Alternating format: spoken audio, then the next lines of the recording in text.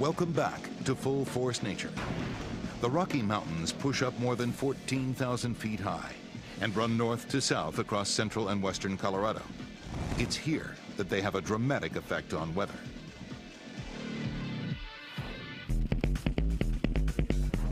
June 21st, 2005, the annual summer solstice. Thunderstorms on Colorado's Front Range usher in hailstorms that wreak havoc on the city of Colorado Springs. Photojournalist Pete Birdsong covers the events of the day for the local news. When the storm actually came in and it started raining and we started getting the hail mixed into it. Solid chunks of hail clog drainage systems in a major intersection. In moments, it becomes a pool of icy water that strands drivers. The first thing I noticed were people sitting on top of the cars. Their car had stalled out and that was it. They couldn't go anywhere.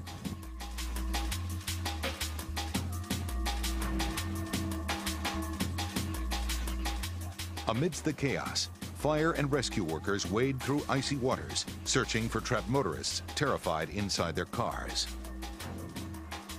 Luckily, rescuers locate survivors. With rain still falling, drivers are carefully retrieved from stalled cars through open hatchbacks and windows.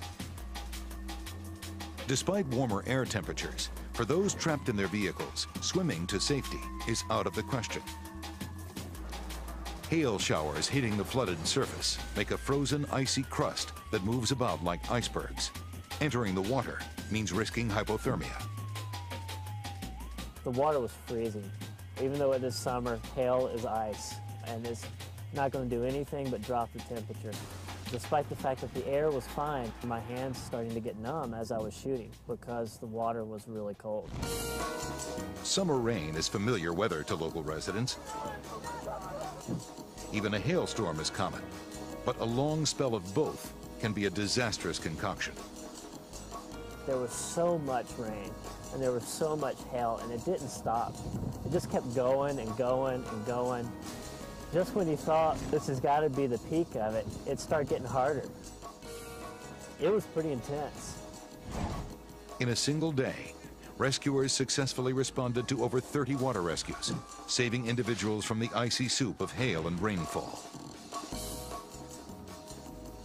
Coming up,